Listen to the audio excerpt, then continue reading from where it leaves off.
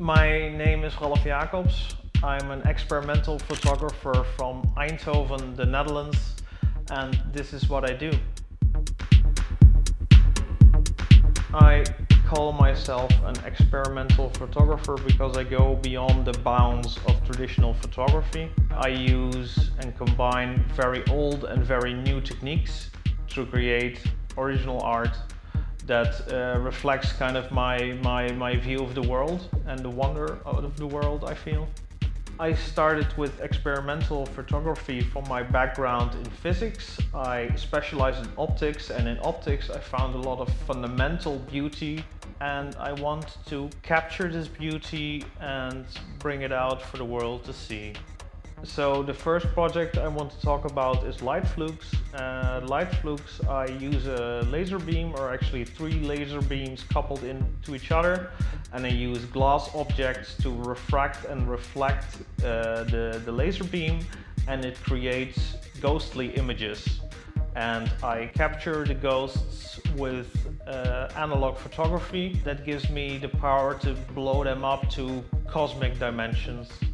The beauty that I see in light flukes are reminiscence of when I was young and I watched the NASA website of Hubble telescope images.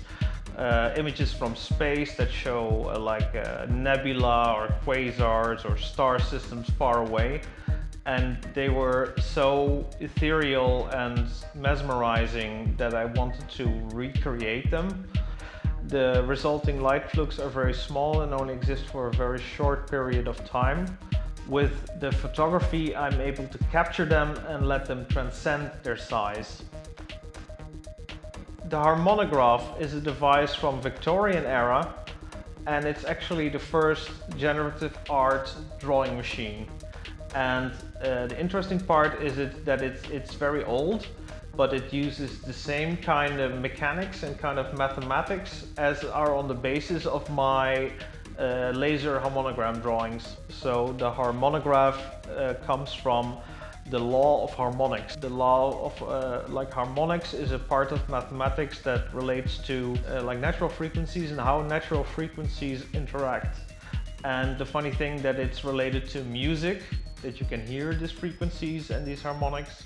And also like spatially from the drawings the harmonograph makes by its wobbling pendula. The harmonograph works with rods and weights.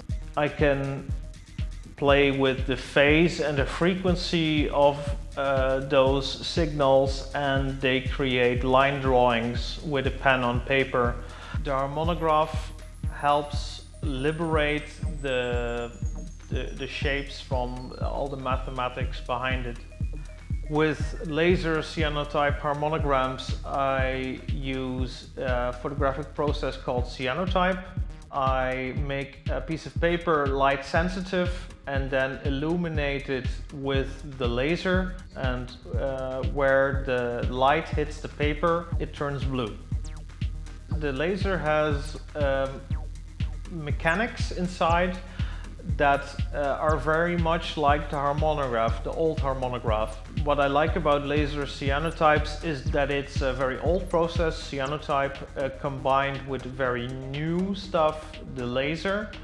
But in the end, I still create drawings that, like, you don't have to understand mathematics to look at harmonograms and see if they're pretty. When I superimpose harmonograms over pictures I took, the harmonograms drawn with a laser give a really unsettling alien vibe. I could say that it's an intimate reminder of everything that goes on beyond our perception of reality.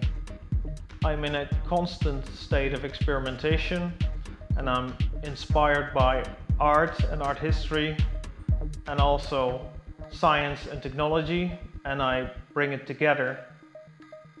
So you're invited to see what's next.